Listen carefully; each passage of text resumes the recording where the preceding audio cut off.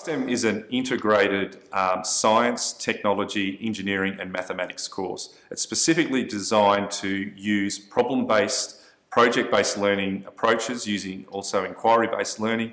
It's designed to teach concepts in an integrated way where we have science, mathematics, technology and engineering as seen as being one thing rather than individual silos. We began by looking at STEM as being an initiative that would involve young people in problem solving and learning from a different platform. At Maitland Grossmann, the structure we use is a three-teacher model.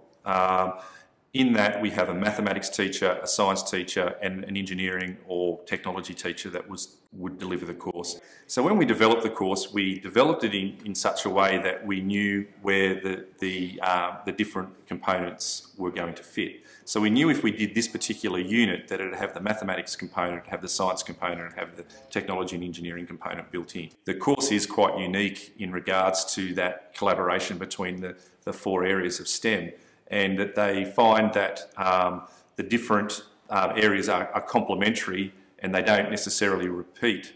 I know from talking to a number of the other teachers as well in the other areas that it gives the science and mathematics areas more scope to explore the practical nature of their courses. The teachers don't teach the maths in isolation or the science in isolation.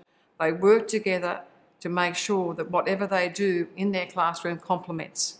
One of the key things that we're doing here, and I haven't seen it replicated, and it's a really important part of what we're doing here, is trying to encourage girls to do engineering, science and mathematics. The teaching of the STEM course is totally different to what the teachers who are mathematicians would do in a maths classroom. It's different to what the science teacher would do in a science classroom. And it's certainly different to what a technology teacher would do in those classrooms. So we're starting to evolve with a whole process of different pedagogies. Today we worked on a structure. We had to make a structure that could hold the weight of a tennis ball and the force of wind. Our structure was very solid and it withstood the highest wind force. We worked well as a team, we collaborated and we used each other's strengths to create a strong structure. We're given more freedom and more blue sky thinking. We're allowed to think outside the box and that's encouraged. STEM puts maths into more practical terms so we can use it in everyday life more than just in the maths classroom.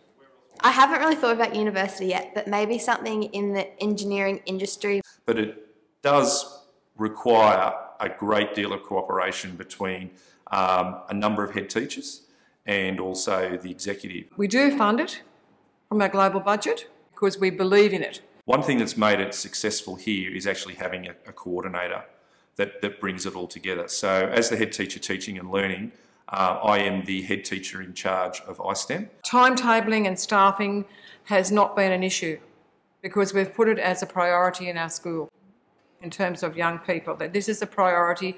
If we are going to change the way in which young people relate to engineering and problem solving in maths and science and engineering, we've got to be prepared to give it a priority. This also means that different teachers get the opportunity to teach iSTEM. So in the timetable structure, the teacher who didn't teach it previously may not be available. So we work with the head teachers and we bring more staff in so that they have the opportunity to learn what's happening in the course and be able to deliver it.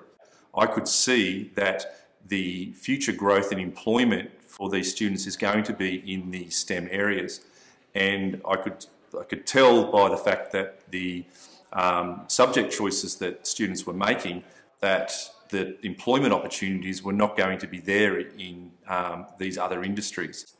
We've got a downturn in manufacturing, but the manufacturing industry is watching this program very closely. We believe our kids are headhunted by the industries. Our industries are coming to us now and they're saying, we want to look at your kids. We want to see, because you are trained to have a mindset that the industry wants.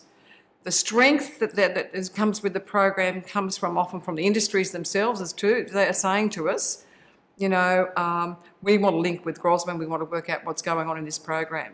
STEM has influenced the career choices because coming into STEM, I thought, you know, yeah, I might do engineering or something like that when I leave school. But now, having done both engineering and STEM as my electives, I've really I'm pretty certain that that's what I want to do. STEM is taught very differently. Well, here it is at least, and I think it's taught really well here, without a lot peer-to-peer level teaching, rather than the teacher stands out the front and tells the students exactly what to do. We get a lot more freedom, and I think that's a great thing. We had to make a structure 450 millimeters tall and withstand the wind force. Previously, we've done lots of different things. We made one that had to support a marshmallow, and we had to make, it was kind of like a bridge, but it had to be a table, but we used a bridge design to support it.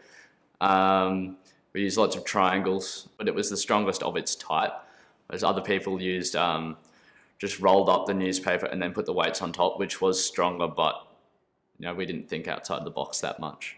So we have set sophisticated assessment tasks that are developed, and we break them into the three main areas. So science, technology and engineering together, and mathematics. So we all did different components. They are reported as areas of learning on the report, so that the parents and the students can see how they've achieved in each of the three areas, and that is reported on the A to E scale. In the program, the mathematics, the science and technology and engineering components are all there, so it's just a matter of they sign off as they go through there, and at the end I put it all together and make sure that's there. So they have three different documents but they'll only register off on the parts that they're working on.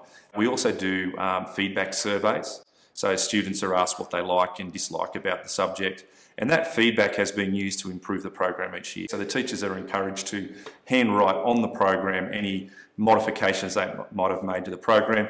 When at the end of the year I go through and I look at that registration, I look at those programs, that gives me a way in which we can tweak and improve the program based off that. So those good teachers who are teaching that are taking some of the ideas they're getting from the STEM program back into those areas. It's really very interesting in a traditional school like this. They have an ownership of the STEM program outside their faculty. And that's really unusual because high schools are very, very much in their own little areas and they have a comfort zone. These teachers have created a new comfort zone, which is STEM.